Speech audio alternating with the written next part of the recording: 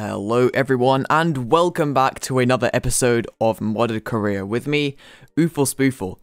And today's episode is going to be a very special one indeed, because it's time for our two brave Kerbonauts, Jebediah and Bill Kerman, to go where no Kerbal has ever gone before in this space agency.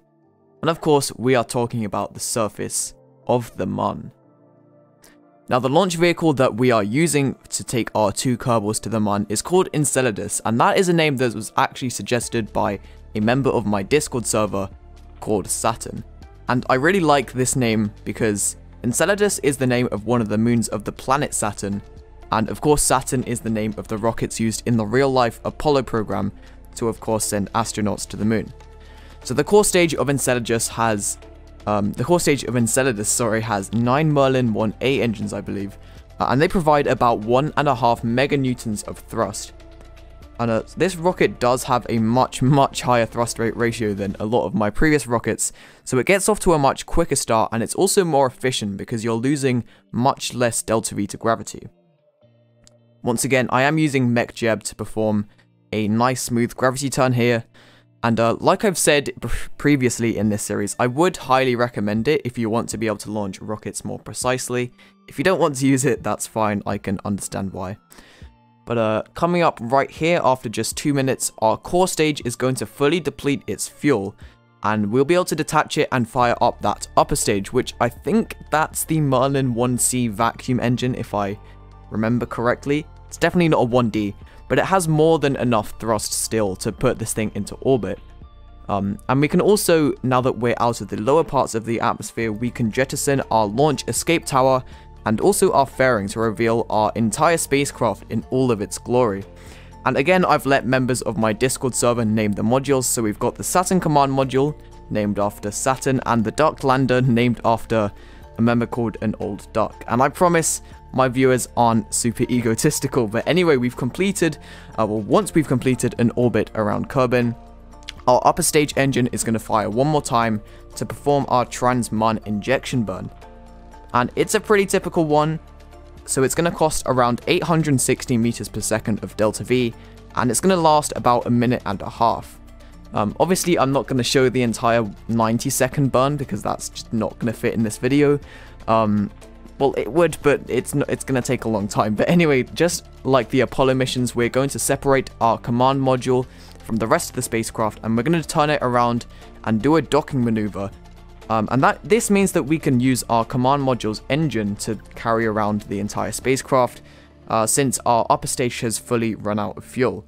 But as you can see here, we do have a really cool shot using the IVA view from inside the crew capsule, and in my opinion, that just looks really cool. But once we have docked, all we have to do is detach our spacecraft from the upper stage. And I am currently on a collision course with the Mun, so we would also have to correct that. But that's pretty much it. Now we're on our way to the Mun.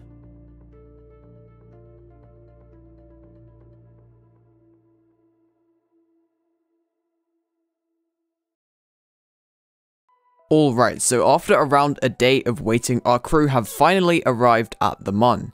Although don't get too excited just yet, because they still have to perform another 90-second burn at Mun periapsis to capture into a low Mun orbit. I've gone for around 15 kilometers here for my orbit because it's a nice balance between not being so high that the lander can't reach the command module, but not so low that you don't have any space for rendezvous maneuvers.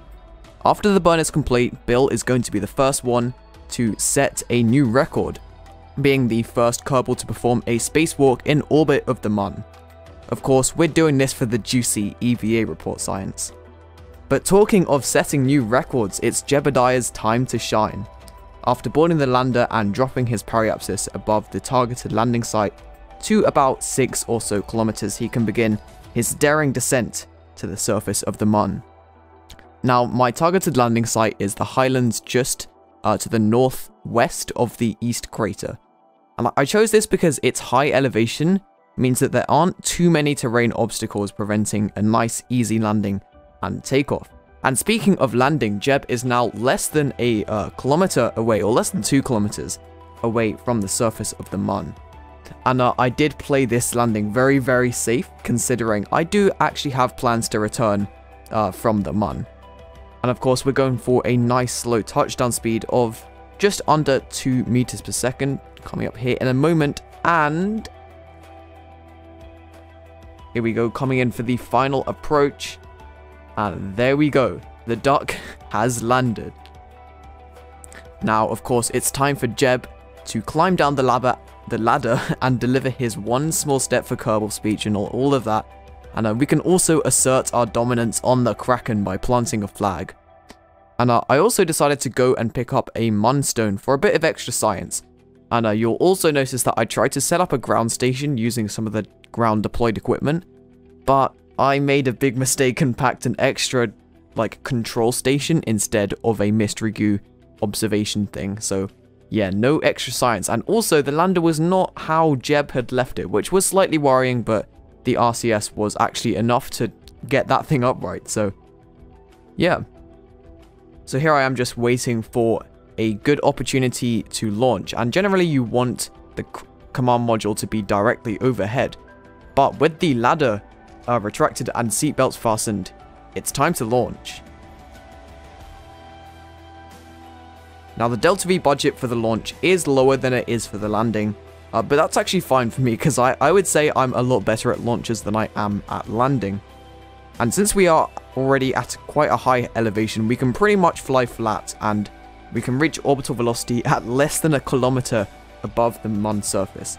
And it's a good thing Jeb is a bit of a brave lad because that honestly looks pretty terrifying if you ask me.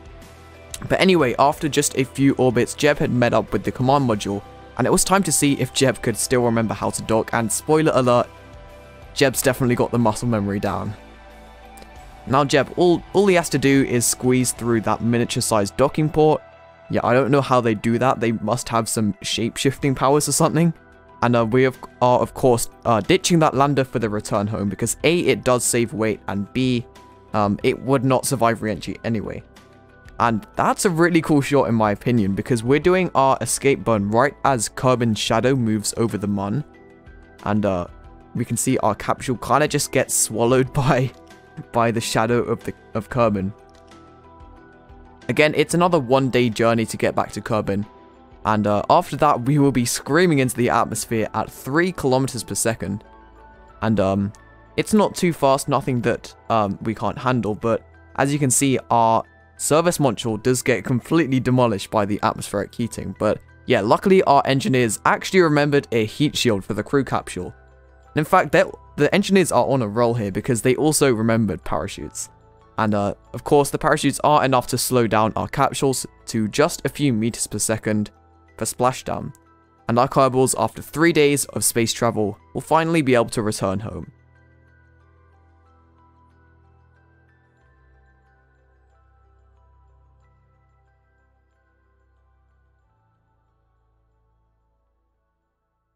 So guys, that is going to do it for this video. I really hope you enjoyed it, and if you did, make sure to leave a like, subscribe, leave a comment, all of that good generic YouTube stuff. I'm going to leave a link to my Discord server in the description. Join that if you want, or don't, it's up to you. But anyway, thanks for watching, and until next time, have a great rest of your day.